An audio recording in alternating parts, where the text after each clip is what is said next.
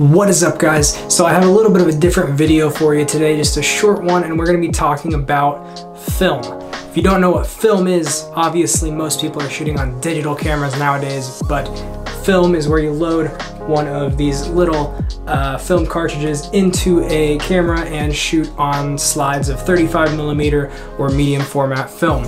I've always been a digital shooter. Going from a Lumix G7 to a Sony A7 III, I've just always really enjoyed the workflow. And as a few of my friends started getting into film photography, I never really found an interest in it until I did. Now, I found this interest while we're all in this quarantine and I was looking for something new to do, and film just kind of jumped into my lap. Me and one of my friends went out shooting.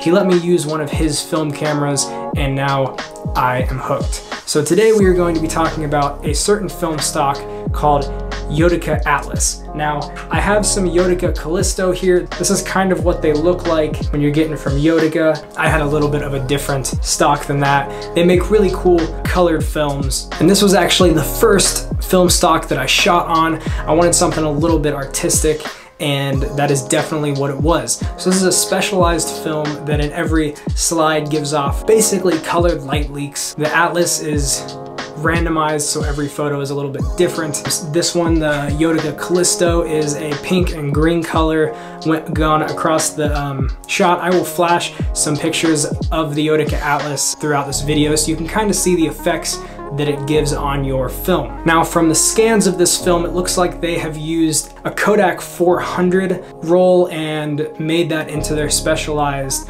film, because it is made by a couple, I believe, in Italy, and they have done a wonderful job on every film stock that they do now. I love the look that you get off of it. It is just a really cool artistic way to shoot if you want to do something a little bit different. Now, their main shop is on Etsy, and they sell many different types of film, as I said, ranging in colors and styles. The Yodica Atlas, which is what I used, is randomized colors and such. Now, as you can see in these shots that I'm showing on the screen, you never really know what color you're gonna get. It's kind of randomized, but I did notice that the colors show a lot more prominently in the shadows rather than the highlights of the shot.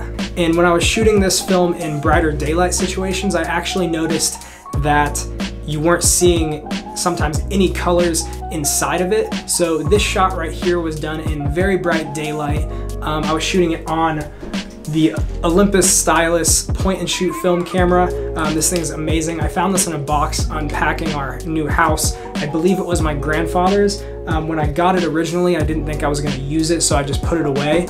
But now, having that, it's a very useful little film camera because you can just carry it around in your pocket. I literally throw it in a flannel pocket and forget about it. And it's nice to have when you're just running around and want to get some shots. The other camera I have, which we'll talk about in a later video, is a Sears SLR film camera. Now, although it is from Sears, the department store, it works perfectly fine. A film camera is a film camera is a film camera. They all work pretty much the same. They just have a few different settings depending on the one you get. Now, like I said, I shot that roll in a point and shoot, so I didn't have a lot of control over the exposure, but I am shooting the next roll of Yodica that I have inside of the SLR, so I can try to maybe underexpose just a little bit, so I can try to get some of those colors to come out a little bit more. But I will flash a few more daylight photos of it so you can see how the colors really don't come out as much in the daylight, and then some of nighttime so you can see that they really do show a lot more when you're using this in a more underexposed setting, nighttime, sunset, inside, etc.